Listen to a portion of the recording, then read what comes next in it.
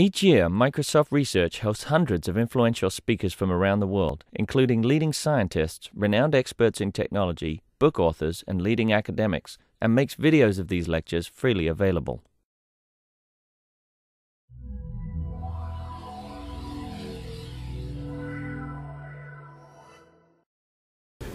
Good afternoon, everyone, and welcome. My name is Kim Ricketts, and I manage with Kirsten Wiley the Microsoft Research Visiting Speaker Series. I'd like to invite everyone to join us again tomorrow at 1:30, if you can, in this very room. We have Dean Kamen coming tomorrow to speak about two things, about his current projects, which are a water purification system, and also about his involvement with FIRST and getting kids involved in robotics and science. So that'll be here tomorrow at 1:30. But today we welcome Stephen Levy to Microsoft Research to discuss the design, the creation, the success, and the cultural impact of Apple's most successful product. When Apple began work on this project, they saw the device as an enhancement of the Macintosh computer. Yet within 4 years of its release, it would change Apple from a computer company to a consumer electronics giant and change the music industry along the way. By 2005, Apple had sold more than 42 million iPods. I think it's over 60 million now. Over 90. 90 million. Oh, man. And Apple stock prices increased more than 700%. What is it about the iPod that made it one of the most successful products in world history? What pieces and people came together to create it? And what was it about our society and culture that welcomed it so intensely and immediately? Stephen Levy has written a book about it called The Perfect Thing. He has covered technology for Newsweek for many years and has written 5 earlier books on technology, including Crypto, How the Code Rebels Beat the Government, and Hackers, Heroes of the Computer Revolution. Please welcome Stephen Levy. Thanks. Well, thanks, Kim. And it's great to be on the Microsoft campus here talking about the iPod. Normally in a talk, one of the first things I do is I ask, well, how many people here have iPods? But someone might be taking pictures, so I'm going to refrain from that there. As Kim said, what is it about the iPod? And that's really the question I tried to tackle when I wrote this book there about this one device. And it actually sort of crept up on me.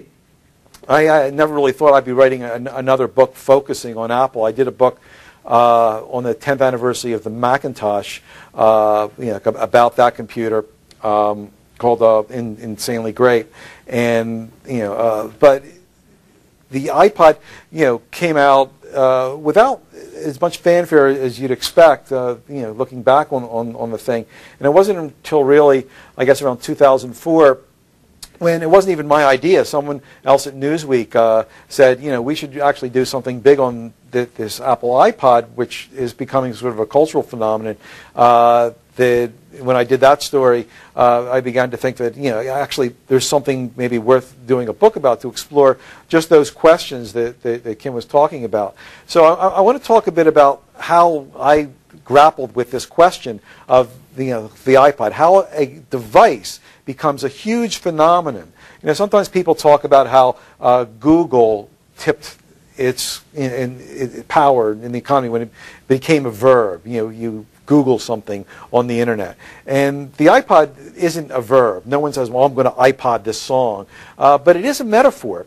And in a couple different ways. We talk about the iPod of X. I remember a headline, recently in the New York Times. They were talking about apples, the fruit, and there was one strain of apple which became very popular. And they said, "Well, this is the iPod of apples." Getting a little pun in on that. And so that means it's almost synonymous with success. Just think about that, because when you say, "Oh, this is the iPod of jeans" or the iPod of apples, that means, wow, it's really super successful. And another way you hear the metaphor is people talk about the iPod generation. And think of that, using a device, a consumer electronics device, to refer to, like a whole generation of people. Traditionally, people use it to describe young people and saying, well, this is the iPod generation. And, more specifically, they talk about it in the context of this is a generation maybe that has a short attention span or, jumps from one thing to another. So it's also interesting how it maps an attribute of the iPod and describes that to describe the behavior of a whole generation. And that one aspect, incidentally, is something that I think is really, really important, is sort of key to the iPod, which is the shuffle. And I want to talk about that because how I came across shuffle really was instrumental in my relationship with the iPod, which, of course, shaped the book there. So I'm going to talk for a while and probably not talk as long as I normally do because I suspect that a lot of you have some really great questions and I'd love to get into the discussion about some of the issues that the iPod brings up or maybe even its competitors. So the iPod came out just over 5 years ago. My book came out on the 5th anniversary and it was October 23rd, 2001. And if you think about that time, October 2001, you remember that that's only a few weeks after an incredibly traumatic, tragic event here in this country.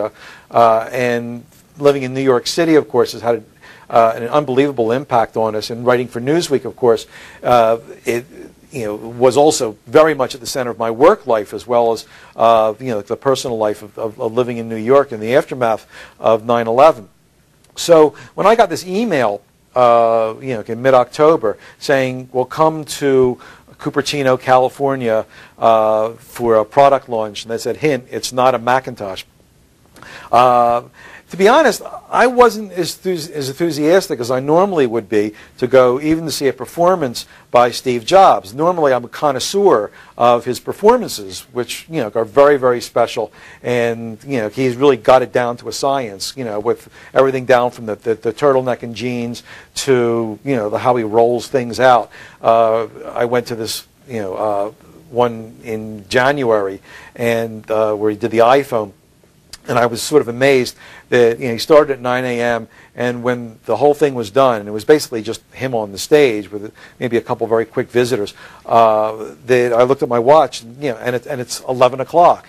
And normally like 2 hours with some guy, you picture Fidel Castro kind of like just going on and on and on, and this is endless. But the time, pow, it just went like that. So, and quite often, very cool things come out of one of these product launches. But this time, because of 9/11, whatever, I just didn't go. I just couldn't bring myself to get on a plane and go to Cupertino and listen to Steve Jobs introduce a product. But fortunately, the iPod came to me. That day, Apple, because I think a few other East Coast journalists, forgone their usual trip to California for a launch like that, they had a courier actually bring iPods to a few select people in New York City. Of course, they would never put a device in a FedEx package and send it out because they were so paranoid that someone would open the FedEx package. I don't know what they were paranoid of, but we had a courier. There was just no interaction except here's this package. And they dropped off not only an iPod but this other box that I found out what it was after I opened the iPod. And just opening the device, you saw really what a few of the things that make Apple special. Now, I'm sure a lot of you have seen that video of what if Microsoft had done an iPod. They showed the packaging there, and maybe some people in the room actually created that video for all I know. I don't know. And that was something, in case you haven't seen it, where pretty soon it looked like, well, I don't know, a Windows box or something like that with all these stickers and this is in it and that's in it. But the packaging of an Apple product is done typically with as much, if not more care as the product itself. I've actually had the opportunity to sit down with Apple's industrial designer Johnny Ive, who works on the packaging as well as he does the products themselves, and he'll go on really for hours and hours and hours about how he did this and how he rolled up this cable and held this together, and in theory, it's like the theory of how this thing opens up. And this box, it had a picture of Jimi Hendrix, kind of like just like in mid-screech, right? And the box itself held some excitement. And the way Apple packages things reminds me of the way you get products in Japan when you buy them. You'll go into the store and buy an eraser or something like that, and they'll wrap it up for 15 minutes, and then you wind up never using the eraser because it's so perfectly packaged. But I opened this up, and there was like this device, and here it is, in case you forget what the original iPod looked like. And it really looked unlike any product like I'd seen before. Actually, compared to sort of thermostat looking, right? You know, with the wheel there, you know, sort of a space age thermostat. But compared to previous MP3 players, of course, this was not the first MP3 player. It wasn't even the first hard disk drive MP3 players. It looked totally different. You know, the one hard disk MP3 player that I always associate with sort of looked like, you know, a much bigger, you know, Discman, right? You know, sort of looked like blown up, and you would never think of exercising with it in any case. And it was kind of clunky, and you know, the zero interface, and a lot of other problems. But you know, here was this iPod, and it was actually preloaded. It had been opened before, and they put songs on it, but to make sure that we knew that they weren't stealing songs, it had the big package of CDs, this, you know, with the music that they actually like ripped and synced to the iPod. And it was kind of interesting. If you know anything about Steve Jobs, you know he's sort of a taste Nazi. So it was interesting to see what CDs they actually put on the iPod. In this case, they had you know, like, of course, it was the Beatles, right? Even though to this day you can't buy Beatles on the iTunes store, but you know, it had Hard Day's Night, nice touch, kind of fresh, right? And then it had Bob Dylan, which, if you know anything about Steve Jobs' tastes, that made perfect sense. He's just, you know, adores Bob Dylan. And it was just the right Bob Dylan too, you know, like the 1966 concert at the Royal Albert Hall, right? So you know, and even the genres that you would think are sort of un-Steve-like country and western. He had like a Faith Hill, which is, you know, sort of okay, and you know, so and then Ella Fitzgerald, who sang at his 40th birthday. So you know, they were all the right choices, and so you could listen to it right away, which was actually fortunate for me because that night I was attending an event that I wanted to take my iPod along to. Now remember, we're going back 5 years in the time frame, a little more than 5 years, and that was the launch of the Windows XP operating system, right? You know, long time ago, that long ago, and they had a little event for journalists that night where we could come and have dinner with Bill Gates and, you know, talk about this launch that was going to happen the next day of Windows XP. So I took along this little fellow because I didn't know whether Bill had seen the iPod yet. And you know, we had our dinner, and you know, Bill was charming as always. And after the dinner, where the rest of the folks were moving away, I said, "Well, Bill, have you seen this?" And I don't know if some of you had product reviews with Bill or not, but you know, he kind of zeroes in on things, and he has a great ability to, you know, sense what's in things. And I almost compared it to some science fiction movie, which I don't actually know what this science fiction movie was ever made or not, but it should be, where an alien comes to Earth and has an ability to like look at man-made products and sort of suck up the information on them. You know, well, Bill's skill in, you know, evaluating, you know, new products is on that level. So he kind of ripped it out of my hands, and you know, because he had heard about it and hadn't seen it, and immediately started, like, you know, spinning the wheel and going through the menus and just kind of absorbing all the information, right? Like it was like a little tunnel between him and the iPod. And for like about 45 seconds, like this exchange of information was going on at a rapid pace. And you could feel, like, you know, the digits like flowing between Bill and the iPod. And finally, he handed it back to me. And he said, "Wow, this is like a pretty good product. It's only for Macintosh." And of course, back then, it was only for Macintosh. The iPod was made as part of the strategy that Apple had back then to create what they called a digital hub, which, you know, meant that you had a series of programs that worked only on the Macintosh that, you know, that aspired to do media better than, you know, the competitor might have done media, and, you know, and applications you couldn't find elsewhere. And this would be an incentive for people to buy a Macintosh. And they started off with you know, a movie program, and that worked perfectly with the existing camcorders because they have the high-speed you know, FireWire connection that can really very quickly and effortlessly get information from the cameras into the computer. But when they thought about going into music, which is actually a category Apple was kind of late to, they were very unhappy with the MP3 players that existed before. Interestingly, this whole strategy probably wouldn't have happened. This is one thing I found out when I was doing the book.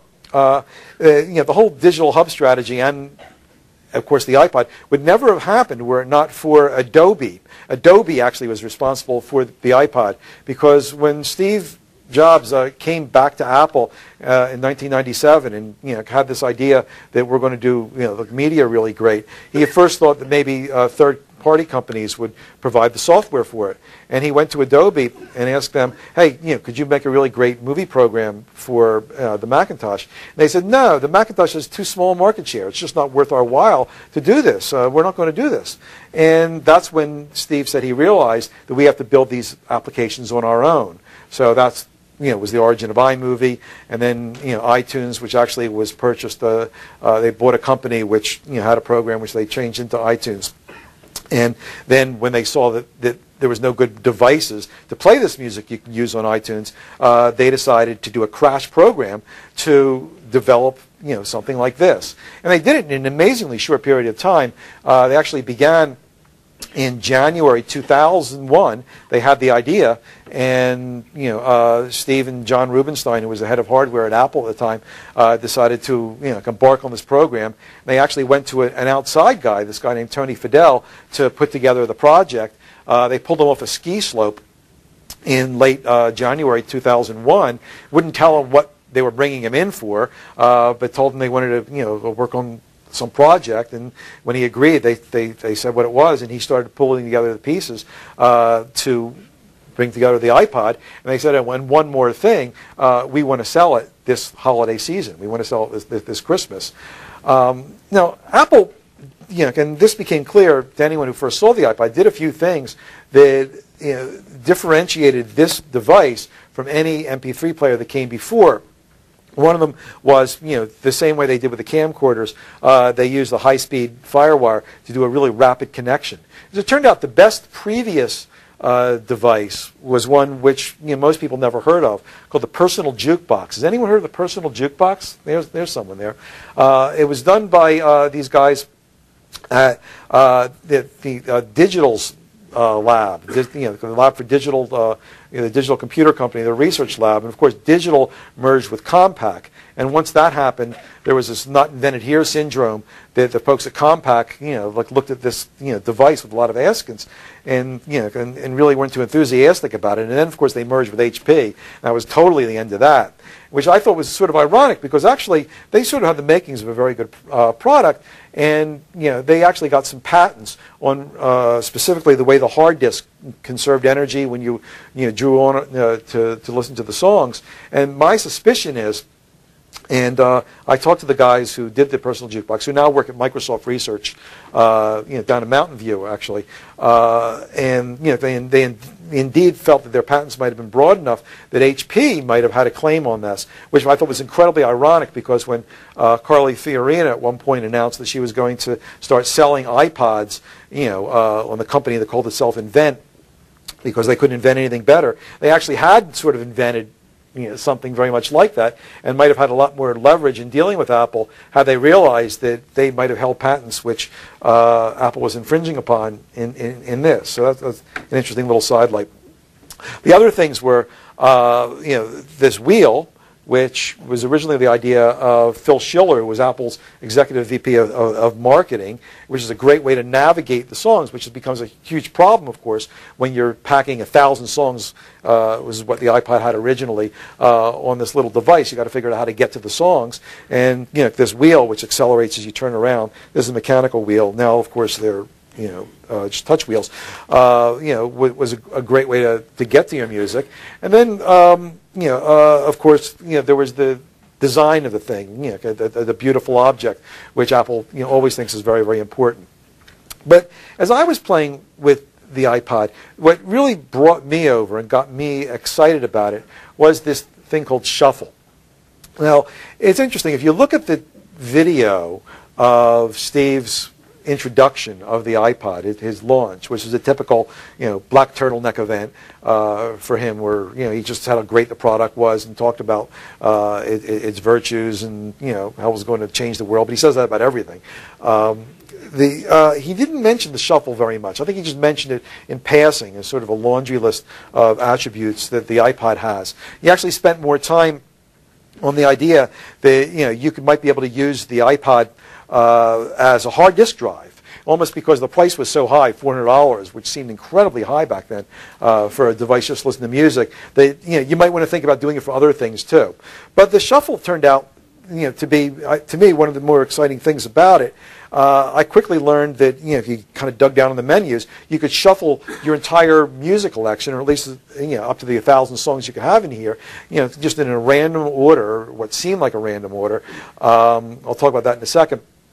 And you wouldn't know what came up next. It could be really exciting. So when I got this iPod, I just started tossing in CDs into my Mac, and and then sync them up with the iPod just to fill it up to see what it was like to have 1,000 songs on this little baby. And I started listening to it. And I remember one day, a couple weeks after I got the iPod, I got on the subway, which was mainly where I was listening to the iPod, going back and forth to work, and this song, it was on shuffle, and this song came up. It was "My Back Pages" by the Byrds. Remember that song there? It's their cover version of a Bob Dylan song. And I hadn't even realized that was on my iPod. I hadn't heard that song in a long time. And the Byrds had this great sound, this sonic 12-string guitar, and that song actually had a lot of associations for me, both in the Bob Dylan version and the Byrds version. And music has the power to bring all these things back to you. It's like Proust biting into the Madeleine, right?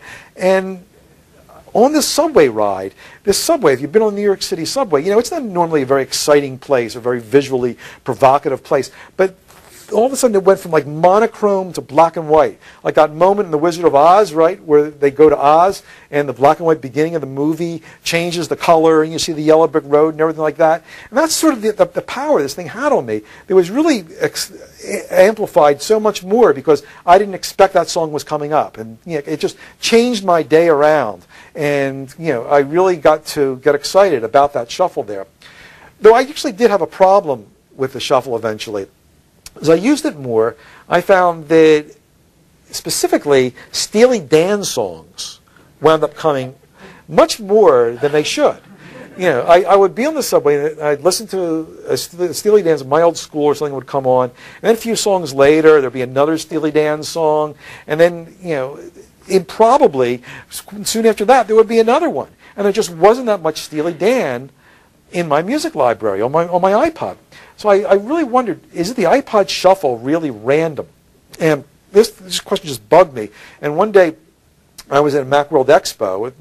I was traveling now and going to these launches, and a few of us are lucky enough afterwards to get ushered backstage and kind of kiss the iPod of Mr. Jobs afterwards and do a little interview. And after I talked to him about whatever they were doing on that expo, I said, "Steve, I've got this problem with my iPod," and I described to him the Steely Dan problem. And he nodded like he'd never heard it before. He said, "Well, let me get someone on the phone here." And so we called down to Cupertino. We were in San Francisco for the expo, and he got someone on the phone. He wouldn't tell me the guy's name. They have this policy at Apple, or Steve has this policy. They won't tell you the names of the people who work down there, ostensibly because he's afraid someone will hire him away if we wrote about it. I don't know. But I got this guy on the phone, Mr. X, and he said, "Nope, totally random, no problem at all. It's just your imagination." But I would ask people about this, and every single person I talked to who had an iPod would say, no, they don't think it's random either. So I actually wrote a column about this for Newsweek, and I got an unbelievable response to this column. And I actually want to read a couple of these responses here because they're kind of interesting. They fell into a few categories. The first was, sort of self-explanatory. Your article was very interesting, especially since both our iPods tend to favor Steely Dan. Yes, there are other people with the Steely Dan problem. I play my iPod, a second generation, using the random order, and the first song all the time is a Steely Dan song, Reeling in the Years. Here's another one. Oddly, my mini iPod seems to favor the Dansters as well. And this email is kind of interesting because I saw from the signature that the person who sent it is a pretty high executive for a very well-known national healthcare firm. So it's a very important person writing this. But she says, well, you know how secretive Apple is. Maybe one of the reasons they keep things so close to the vest is they're contemplating and gradually achieving total world domination. I thought you'd be interested in that up here because as you dominate the world for sure. Other bands, of course, were the favorites on other people's iPods. Here's one that says, my iPod has a distinct likeness for Pearl Jam and Radiohead. Here's one, Linkin Park. Mine seems to be sweet on Lisa Stansfield. Played 4 in a row of her tracks on shuffle mode. My iPod has a fondness for Green Day. Out of about 2,160 songs, roughly 2,160 songs, my iPod invariably plays Because the Night or People Have the Power by Patti Smith. Accident? I think not. And of course, my shuffle loves Elvis. Elvis is in the iPod. And then there were people who talked about the songs the iPod didn't play. And I certainly noticed this too, and I wrote about that in the column. At one point, I downloaded Wild Thing from the iTunes store. You spent 99 cents for it. And I was just waiting for the day this would come up on my iPod shuffle. And those chords would begin and it could really perk up my day. It never happened to this day. And here's one. And so people wrote me about that. Here's one. This isn't about the iPod, but it's so strange I thought I'd read it anyway. I have a Sony multi-disc CD player that has a fondness for Led Zeppelin and dislikes playing Johnny Hartman. In fact, 2 Johnny Hartman discs were broken in 2 by the rotating tray. And then there were ones that were just plain weird. Like my iPod has moods. Sunday and Monday nights it gets bluesy, rocks at night during the week, does folk on Monday and Wednesday mornings, bluegrass on Thursday mornings. It started playing Bob Dylan every other song when my girlfriend was in the car, and she complained about it. The next time she was in the car, it played Bob Dylan songs by other people. And here's one, how irritating it is that my iPod only seems to play Christmas songs during the summer and never around Christmas. And finally, this is the last one I'll read. As a person with a very high ESP level, and when a note starts like that, you know you're in for something, right?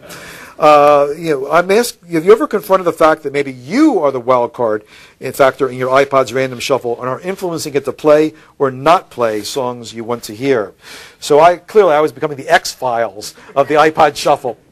And when I did the book, I actually got into this deeper. I talked to cryptographers and mathematicians, and I became convinced actually that the random shuffle really was random. That what happens is explained to me, and it serves to make sense, is that we put patterns on things, and especially on something that has such emotional content for us, like music. It's the clusters that appear normally. There's some agreement there. It's just an effect that we bring to our iPods. So the randomness isn't iPods, but not in ourselves.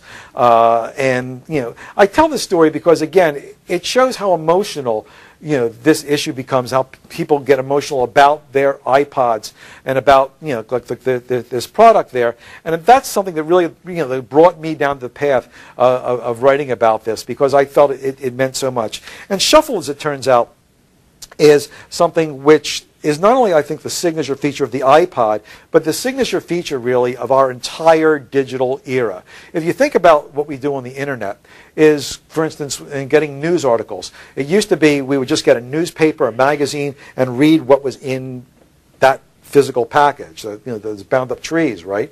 And in order to get something else, we'd have to, go to the newsstand and get something else. Now, of course, we go to the internet, we read an article in Newsweek and go to one of the New York Times, the Seattle Post-Intelligencer, off to a blog. We shuffle the news. Same with shopping. It used to be your shopping was limited to where you were physically, that department store or shopping mall. Now, of course, we go on the internet and we shuffle the shopping.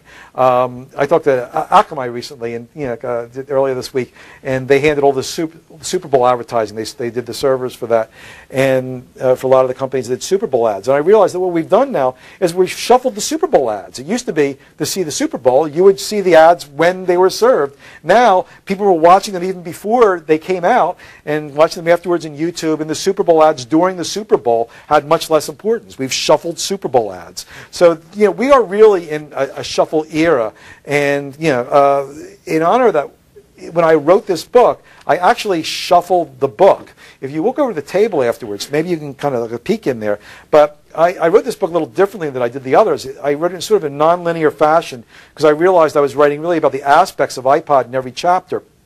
And so there's a chapter about the personal nature, there's a chapter about shuffle, there's a chapter about the identity issues of the iPod. And I decided, why don't I go all the way and write each chapter as a standalone, and then shuffle the chapters. And that's what I did. The first chapter is always the same in every book. It's the introduction. But from then on, I literally one day this past summer, I wrote the name of each of the other chapters on ping pong balls, and had my son and my niece, who were 16 at the time, and members of the iPod generation, pick these ping pong balls out of a bag, and I did a bunch of shuffles, and I picked 4 of them, and there's 4 different versions of this book. The one you have might be different than the one you have. So you judge yourself how that worked out, but I thought it'd be a fun thing to do there. So anyway, I'm going to take a break now. I haven't really talked about the competition to the iPod there, but I'm happy to talk about that, and or DRM, or really any of the issues you want to bring up about like this guy and its impact on society. Thanks very much.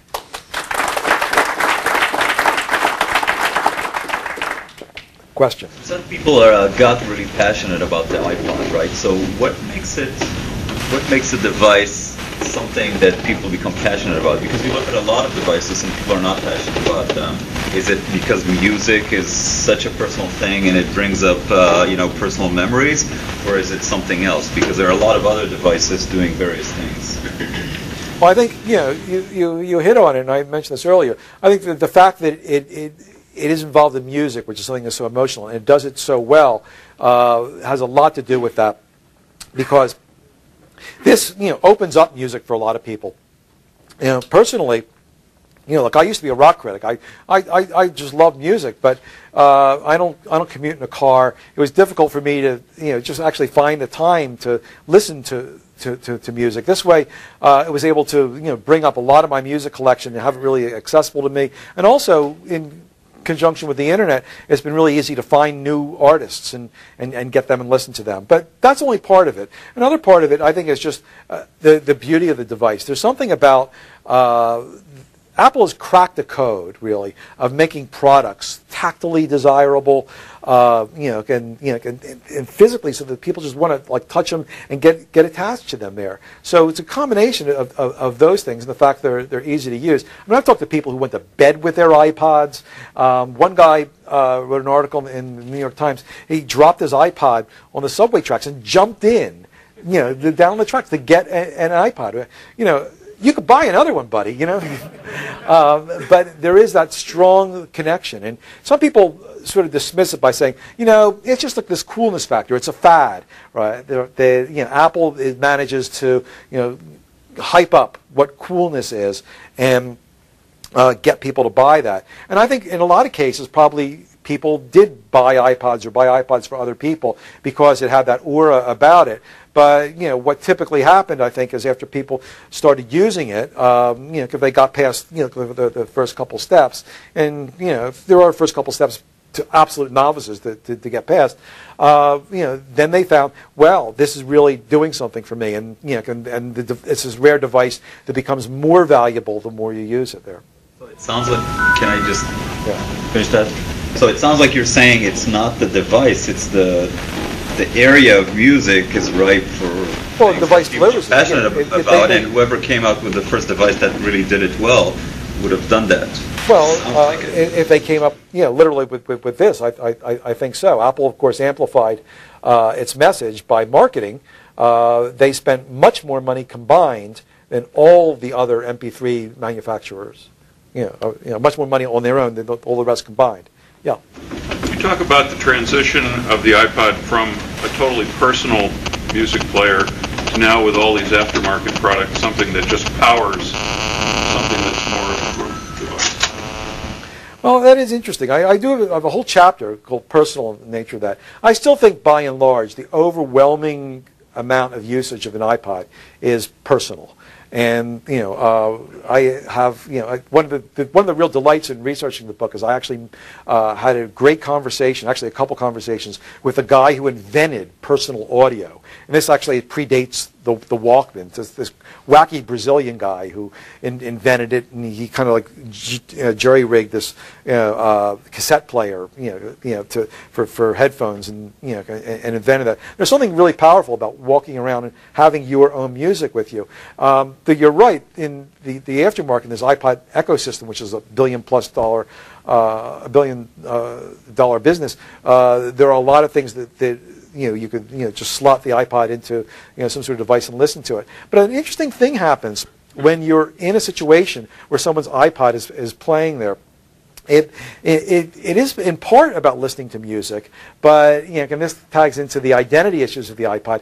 It becomes in part also a window into the person whose iPod is playing. I was at a dinner party this past summer, and on the beach, and with this guy I had just met, through a friend, and this guy was involved in the independent music scene, and he put his iPod into the some dock, and it was playing on the stereo, and it became less about what songs were playing, what songs he was listening to, right? So I think that you really can't separate the personal aspect of the iPod, even when it's shared music there, because it's someone's put this all together, right? And each collection of music within the iPod is sort of a musical fingerprint of the person who owns it. Yeah. To what extent, I mean, is there something special about Apple, either what they know about their customers, or Jonathan Ives or whatever? What is it that enables Apple to consistently deliver products like this? So you ask Apple, you ask Steve Jobs a question like that. The answer he'll give, and I think there's some truth to it, is, especially in this case, is that we wanted a product that we wanted to use ourselves. This was the thing that we were dying to have. We love music, and the people who worked on it love music, and as it got closer to completion, they could hardly wait to spring it from the lab and the prototype and start using it there. And when that's your main desire, that's very, very powerful. And so I think that's at the center of it. To ask my question, there's another answer to that. On the first day, not the first week or month, but the first day that Steve came back to Control, he called in the key analysts that covered Apple to tell them how he was going to turn the company around. And he gave them basically a two-word answer: industrial design. That he is the chief design officer. That is a company where they have the chief design officer named Steve, who has the same power as the chief technology officer. That's one of the only tech companies that does. And that is, there is not a single part of the Apple organization which did not have to be executing with all cylinders firing together in order for the iPod. And the device almost has nothing to do with it. The title of your book, notwithstanding, the thing that's most interesting is that it's not the perfect thing. The object itself is horribly flawed. And that the fact that success happens despite that, and despite the styling and the superficial styling, is actually what makes it all the more compelling. And in fact, when Steve announced the iPhone, he in fact totally dissed the iPod's user interface. Without doing so, by putting up the Nokia, the other phone sort of something, because the bottom 40% is all wasted with these hardware controls and stuff like that, and you just have 60% of the screen. Well, guess what, Steve? The iPod weighs 60%. Right? And he's tearing apart everything about the iPod without letting you know it, because it's Steve, right? Right. And the press let him get away with it. Well. Well, okay. Well, I did call the book The Perfect Thing, and but I do, I'm quite explicit in saying I agree that there are flaws in the iPod, and I use the perfect thing in the sense of a perfect storm, where everything all came together there. Like the internet, the power of chips and storage, and that design issue, and and who Apple was and where music was. It all came together, for the iPod. And also the second thing is, at moments like when the birds come on and your days transform, you say, well, perfect. Now, the iPod is not a static object. This thing was replaced by this thing, right? This is 1,000 songs. This is 1,000 songs. This costs $400. This costs $200, right? this is a little tougher to exercise with than this is. This is black and white, this is color. $400, $200. And this thing also is kind of interesting, the Nano, is because the Nano replaced the most popular iPod. The most popular iPod was the iPod Mini a couple of years ago, and he just pulled the plug on it. This could have been the new Coke, right? It could have been, something, because people really love their iPod Minis.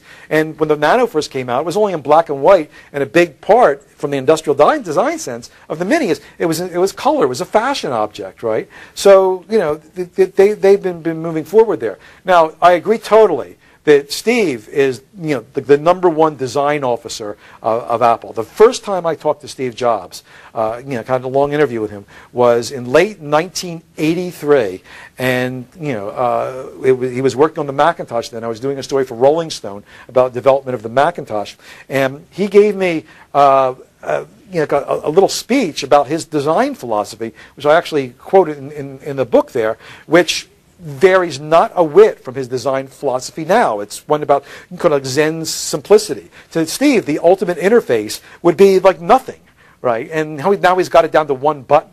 There was a big battle during the development of the iPod about how many buttons would be on here. And of course you're not seeing switches and heaven forbid, the skies would fall if you put a screw on the back to replace a battery. That would be the end of the world, right? You got to have that smooth back there. And he only wanted 3 buttons. He was down to 3, and they convinced him, please, let's put a 4th button for the menu, please, please. And he went on that because I guess the symmetry of the compass points finally maybe appealed to him there. But the iPhone, he's down to 1 button, and I think we're going to see that go on things eventually. That his perfect interface is nothing, and and his perfect design is air, right?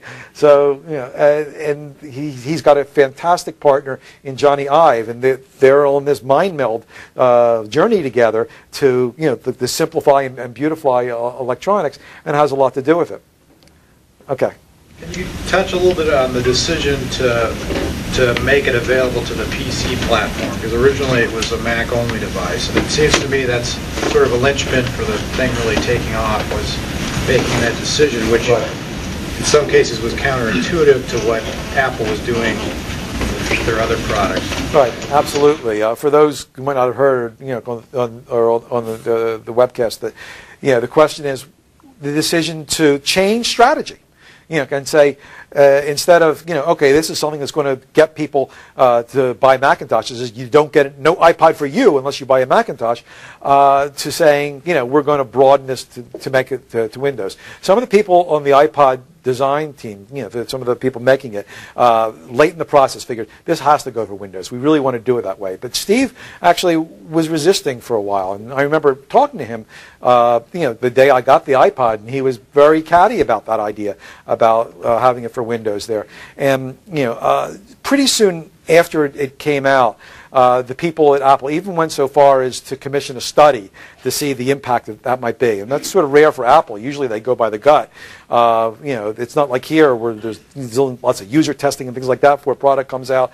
And he was convinced on that. And they brought him around, and obviously that was a key attribute, because how many iPods could they sell if they're only going to the 5% of the world that has Macintoshes? And it was a profound decision for them. I mean, they've sold 90 million of these things, and how many would they have sold that was only for Macintosh? And that, in conjunction with the iTunes Store, really made this, I think, a breakaway product. And then they didn't go, timidly into that world. They wanted to make iTunes, their boast was, this is going to be the best Windows application ever made. And I don't know whether that's the case, but it's a pretty darn good one. And, they also said it's going to work just like the Mac one made. And I'm sure that wasn't the easiest way to do it either. And the other thing, the one thing that really amazed me was that they came out with that product ahead of schedule. They promised it by the end of the year, what was it, 2003, I think, and it came out like in October. So, you guys can appreciate what, that's something quite impressive. In the back there, we're good. You rather provocatively mentioned DRM before opening to questions. I just want to see if you'd care to share your feelings about the issue. Yeah, my feeling is that the natural course of events would, the river of technology flows in the direction of, we got to eventually not have it. I mean, eventually music is going to flow like water, right? And because that's what our technology lets it do. And in one sense, this is an opportunity for the music industry at large. Unfortunately, it's not the way the music industry is constructed. So, there is this very difficult period where, instead of having your revenues trickle away year by year, at some point, there's going to have to make a jump from one business model to another. Now, this war, so if you read this Thoughts on Music by Steve Jobs that came out a couple days ago, he did a sort of extraordinary thing by doing this open letter. I called it sort of like a blog posting from Olympus, where Steve Jobs came down and really, for a lot of reasons, and not all of which were about DRM, urged the music industry to drop DRM and just release its music unprotected. He's been getting a lot of flack because the iPod isn't interoperable, and I'm critical. To me, that's one of the flaws of the iPod.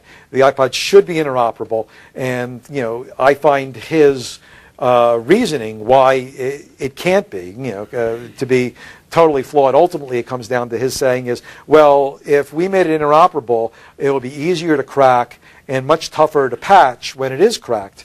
But, the question to come back at him is, well, if that's so, why is the music industry, which, are the victims of this inability to patch it and keep it secret, why are they the ones pushing for you to make it interoperable, as well as, actually the customers aren't pushing it, but I think eventually they're getting more clued in and want to push it. I feel if you buy a song, on an online music store, whether it's at the iTunes store, or the Zune store, or Napster or Rhapsody, you should be able to play it anywhere, and that's a very customer-unfriendly system. And I blame the music industry for not mandating that from the get-go when they had some leverage over him in the original licenses for the iTunes store. I think I'd like to see it interoperable, whatever the consequences. Yeah. Can you touch a little bit upon what this has done to the music industry in terms of the economics of the music industry? 99 cents a song. I believe the margins are pretty wafer thin for Apple. They make like 3 or 4 cents per song. Yeah. So what do the music labels make with that kind of a model? Right. So the music labels get about 2/3 of that 99 cents, right? Which I think is pretty impressive, right? And the artists, depending on the contract, maybe get a few cents. So here's what they get. So what do they have to make for that, right? There's a little process of kind of getting them ready to you guys probably know more about this than I do, about what it takes to get that music ready and delivered to Apple in a format that you could then ship it out. But beyond that, it costs nothing, right? There's no manufacturing costs, there's no warehousing costs, there's no returns. It seems to me, ultimately, those margins are going to be pretty high. It's my feeling that the more successful business model would be selling songs at a much lower rate than 99 cents. And Rhapsody did this experiment a few years ago where they sold songs for 49 cents instead of 99 cents. They had to eat the difference themselves because the music industry wouldn't go along with this in terms of lowering their rates. They sold 6 times as many tracks during that experiment. So you guys do the math, right? If you're getting 3 times as much revenue, right? It's selling at half price 6 times as much. That seems like a pretty good idea, right? And it's not like you have to make more stuff to go out there. So I think, and people are more willing to experiment with different songs. So I think the price should go down for more success, but the music industry actually wants to increase the price. They want the ability to increase it, and I think that's unfortunate. So I think I think actually eventually, if you really look in the long term, subscriptions have to be the great model, because I love the idea of listening to whatever you want, whenever you want it, right? That sounds like a pretty good deal, and one that I'm willing to spend $10 a month for, and especially when we have some sort of system where internet is everywhere, and I could, like listen to it, and if I'm walking down the street and want to hear Wild Thing, I could just say Wild Thing, and those chords begin, right?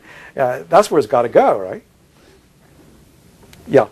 What does the next generation iPod killer look like, in your opinion? The next generation, well, I've seen the first generation iPod killer. But in your mind's eye, I mean, you know a lot about this. Frame it up for us. What do you think?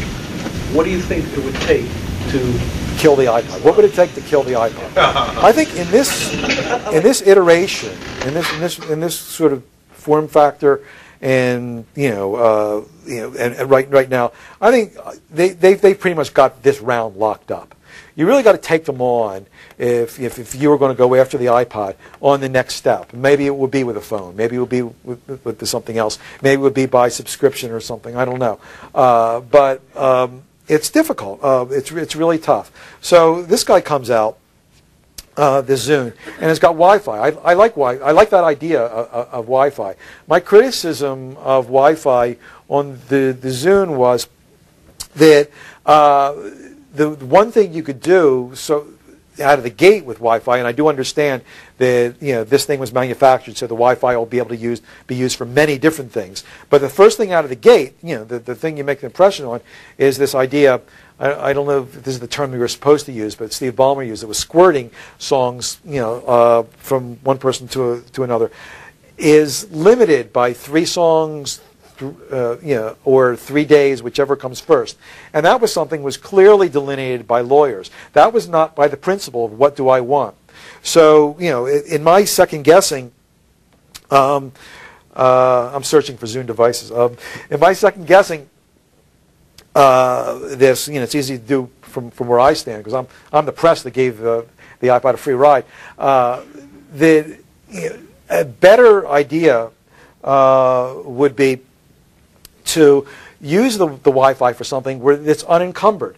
I love the idea that how MP3 devices that with hard disks hold a music collection, and when you borrow someone else's iPod, you could it's transparent. You could see everything that's in their collection, right? That's so great, to be able to say, wow, you like this, or well, I never had you pegged for death metal, and one thing you could do on iTunes with a computer is actually there's a setting where you could look into someone's music collection there. Sometimes I'm at a tech conference and people will leave this on, and I'll be able to see there's someone in the room who has every Patsy Cline song, right? I wonder who that is. I think you could do that with something like this.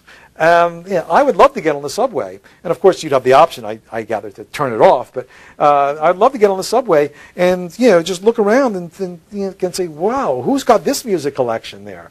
That would be kind of cool and sort of a fun social music setting.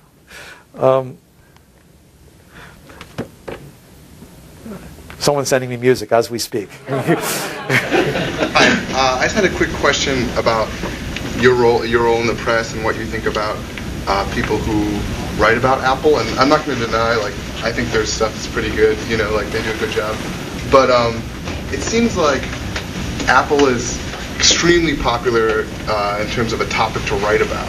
And I mean, we look at stuff like Mossberg. I mean, I have a hard time finding an article that he writes that doesn't talk about Apple, even if it has nothing to do with the technology. So why do you think it's so popular, such a popular thing to write about, and why do people want to read it? Is my guess. Okay, so the question is, why are people like me in the media, or the cadre of tech writers, such fools for Apple, right? Is what you're asking there. So, look, this company is a great story. I mean, there's a drama behind it. Just from the idea that this the co-founder of the company gets fired from the company he founded, comes back. The company, people are writing obituaries for Apple, right? The Wall Street Journal wrote this long obituary. He comes back and transforms it into a profitable company with a huge impact. That's a great story. Okay, Second, a lot of us use Apple. A lot of us use Macintoshes. Maybe you suspect they're in it's something that to tech writers and a lot of people in the tech world, they like, for whatever reason, that technology, and are, I guess you're a little more interested in it when you use it. Second, the products are are interesting. And in the case of the iPod, it's a product that broke boundaries. It was a gutsy move. People thought, what a dumb idea for Apple. The day of the launch, there were analysts saying, well, it may be interesting, but this company should stick to its knitting, right? So that's a bold story there, and people love the competition there. People love as much as we love Microsoft, we love the competitive story there. And the fact is that as successful as Apple is, it isn't as successful in terms of how many people use it, and the money they make, and the market cap is Microsoft. So there's that competitive story too. So it's got all the elements to draw someone like me into writing about it, and our readers are certainly interested. So I think it's a genuinely newsworthy story. So take it as you may. Yeah. I'd like to ask whether you think Apple is the new Sony, and I mean that in two ways. One, do you think Apple is going to transform itself into this broad brush consumer electronics company in which computers are just going to be one little niche? And two, do you think Sony is history? Well, I hate to say that Sony is history. The question is about Sony. It is amazing, though, how Sony dropped this ball. This really was Sony's product area. And I talk about the Walkman in the book, and how the Walkman of the 21st century was not a Walkman is sort of amazing, isn't it? And this was, this in a way it goes back in part to DRM. Sony was a little late into jumping into this because they had their own internal squabbles. It's a very siloed company, and it's a turn. They're not great in software, so there were things holding them back to take that step from a cassette Walkman, or even a mini disc Walkman to an MP3 Walkman. But then when they finally came out with it, it was so hobbled by DRM that it was impossible to use. It didn't even play MP3s with the first Walkman, digital Walkman, when it came out. I would not like to say their history. They're having a tough time. I'm actually not even counting out the PS3. Because it's an interesting machine, and there's 200 million PS2s out there that have a very strong base, but certainly they're a company which does not have the cloud that it had, and Apple is a company which has positioned itself to be a big consumer electronics power. They don't need to sell near as many iPhones as they do Walkman, and they won't, to be pretty profitable. My guess is, in addition to the $600 they're going to get for the iPhone, and if you're going to buy an iPhone, you have to buy the more expensive one because if you're going to be watching movies and things like that, that extra 4 gigabytes is going to be a huge difference to you. They're probably going to get a cut of the AT&T's subscription fees as well. So I think it has transformed Apple. Just look, they dropped the name computer from their name. It's no longer Apple Computer as of a few weeks ago. It's Apple Inc. And now even the Beatles have to have a licensing deal with them. In the settlement there. Who sent me Adam Kroll? Thank you. Thanks.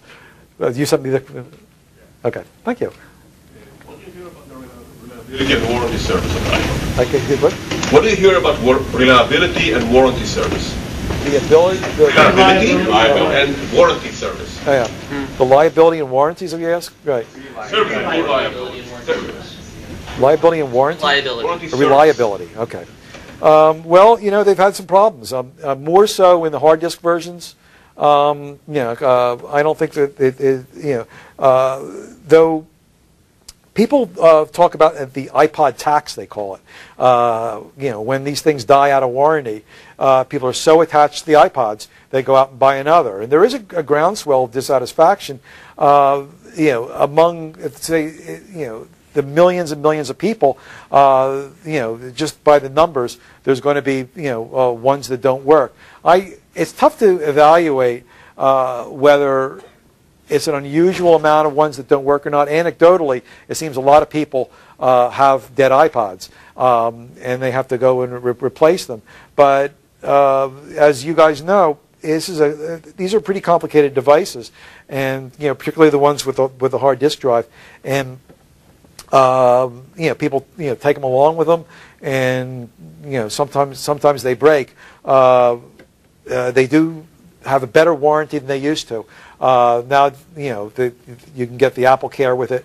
Now you can replace the battery. That was something they were urged to do. And there was a lawsuit that brought them around to that. So for $60 you can get a battery replaced, which can extend the life of the iPod.